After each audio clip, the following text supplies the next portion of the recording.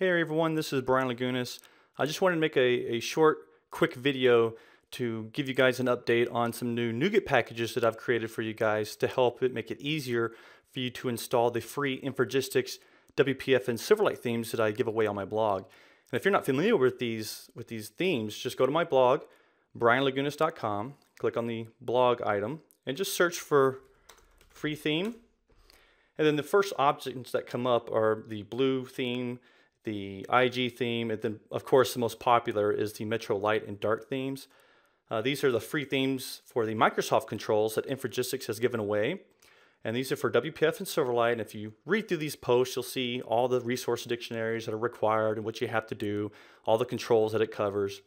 But through the comments, it was apparent that it's kind of hard for people to really start adding these.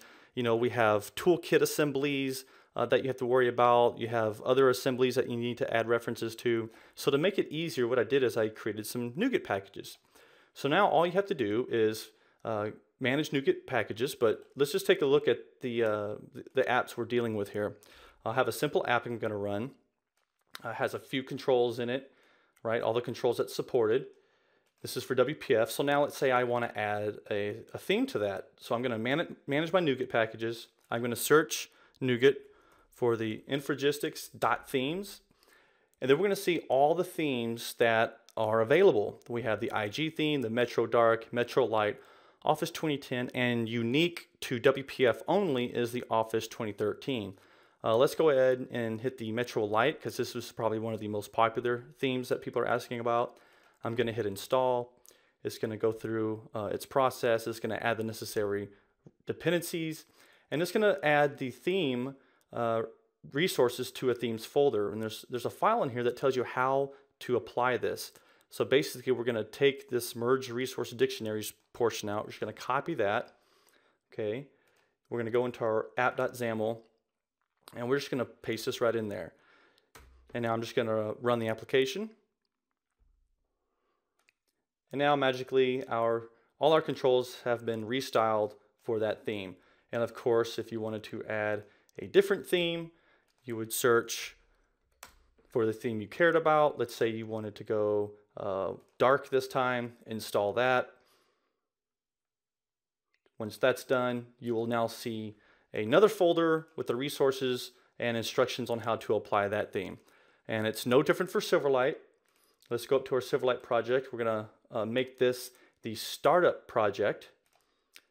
Okay, so let's run this app right quick. Here's all the controls. Okay, non-theme, these are the default. I'm going to go ahead, right-click, manage Nuget packages. Of course, we want to search for Infragistics.themes. As you can see, Silverlight only has 4. We didn't release the theme for 2013, Office 2013 for Silverlight.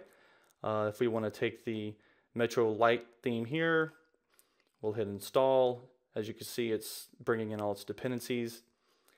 We see that the Metro theme has been applied. Here's our instructions. It's a little different, so we're going to copy that out. Open up our app.xaml, paste that in, run this app. And now we have the nice, beautiful, clean Metro Light theme applied. All right, if you guys have any questions at all, just go to my blog, brianlagunas.com. You can contact me through the contact form, or you can find the post directly and comment on the post.